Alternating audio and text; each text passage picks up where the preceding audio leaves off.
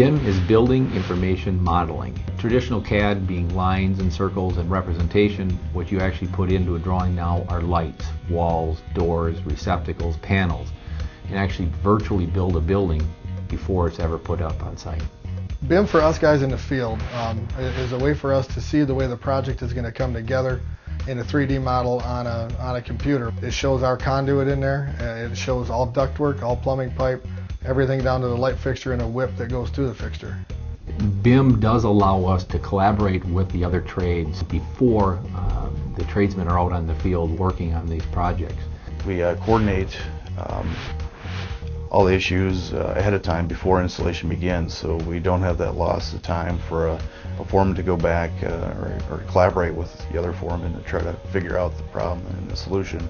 All those problems are worked out ahead of time. It's really forcing you to look down to those last devices or the placement of boxes a lot earlier than we would have before. This gives us a huge advantage because you're able to see this job before it's ever built.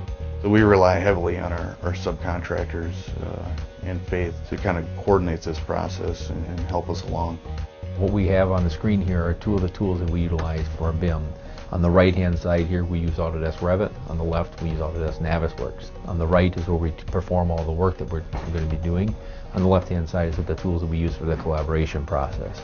And it allows us to go in and find out if there's any sort of coordination issue. As you can see, you have the plumbing here, it needs to get up into the next floor. How does it interact with any of the conduit we have running? We also understand that this plumber would be more apt to get his equipment in first before our electrical, because if we get our electrical, now he's got to work in up and over the top of us.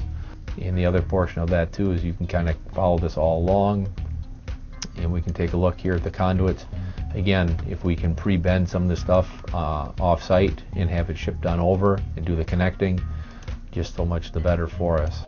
One of the most recent examples of BIM is the Monroe Clinic project, a new hospital expansion on the existing clinic that was there. We modeled the entire electrical system along with the other trades on that project. We've got floor-to-ceiling heights of 16 to 17 feet, and every inch is crammed full of mechanical and electrical, and you really need this sophistication to be able to fit everything up in those areas. When this plan came out to us, it was identified as clash-free. That meant that I know exactly the elevation of the conduit that I need to run. I can prefab my threaded rod, I can prefab my strut, and everything is designed to fit. We saved the project money in not having to redo a lot of the mechanicals and electricals because we weren't reworking things. This seems to catch, maybe at least 99 to 100%, where the other methods seem maybe you'd get 75% at best. The owner can use these models for maintenance of the facility. You're giving the owner at the end a system to advance the life cycle of a building. All the way around, we come out with not only a better quality project, but we're saving money and time. BIM is a very much of a solution-driven program. I think that as you see sophisticated buildings being built, more and more of them are going to be built in 3D and be using BIM as a tool.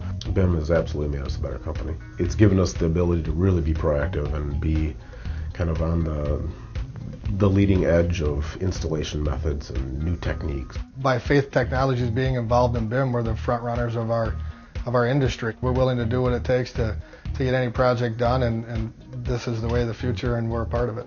BIM environment, I think, is here to stay. It's only going to get stronger.